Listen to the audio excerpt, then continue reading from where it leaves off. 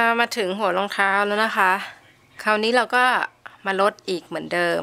นะคะแต่ว่าช่วงนี้แถวเนี้ยค่ะเราจะลดเฉพาะด้านข้างเฉยๆส่วนตัวตรงด้านหัวตรงเนี้ยไม่ต้องลดค่ะทำแค่ปกติไปก่อนนะคะก็คือ2ช่องเหมือนเดิมด้านข้างนะคะ2 1 2ก็ลดไป2ช่องก็จะลดเหลือแค่1นะคะแล้วจากนั้นก็ทำปกติไม่ต้องลดค่ะ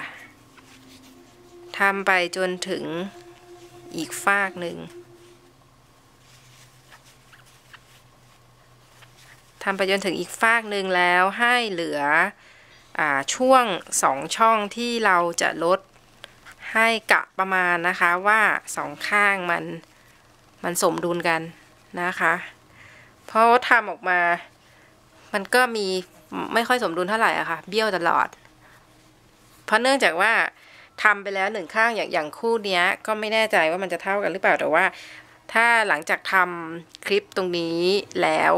คิดว่าต่อไปก็จะเท่ากันเพราะว่าโอ๊ตสามารถจะมาเปิดดูคลิปของตัวเองที่ทำไว้คราวนี้ที่ทำต่อไปแต่ละข้างก็จะเหมือนกันละแต่ตรงเนี้ยบอกตามตรงว่าที่โอ๊ตทำไปแล้วก็จำไม่ได้เหมือนกันค่ะว่าโอ๊ตลดไว้ช่วงไหนบ้างช่วงตรงข้างๆค่ะไม่ได้นับแบบนี้นะคะแต่ทำแบบนี้จะดีกว่านะคะก็โอเคกลับมาของเราก็ทำด้านข้างลด2ช่องก็คือจะได้ลด1ห่วงนะคะปกติแล้วต่อจากนั้นก็ทำไป